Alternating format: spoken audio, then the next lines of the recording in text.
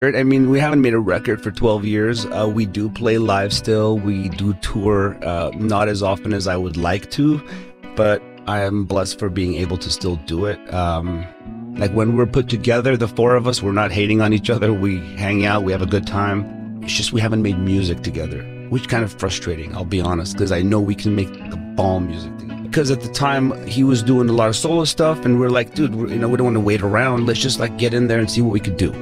And we got in and wrote about like 10, 11 songs, and like, you know, Darren brought like 7, 8 songs. I brought 4 or 5 ideas in that become songs, and they became songs, and minus Serge's vocals, of course.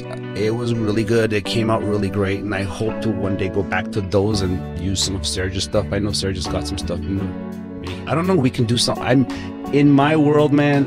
Why isn't it happening is a big question. I think we can get over anything, because it's not like someone's done anything so horrible that we can't get over it. Ain't nothing like that. It's just differences, creative differences that are lasting a little too long for me, and, you know, for my taste. It's been so long, I don't even remember. I really would love to have done it. I mean, like I said, if it was up to me, we would have never stopped. We would have been on our probably 9th or 10th record now.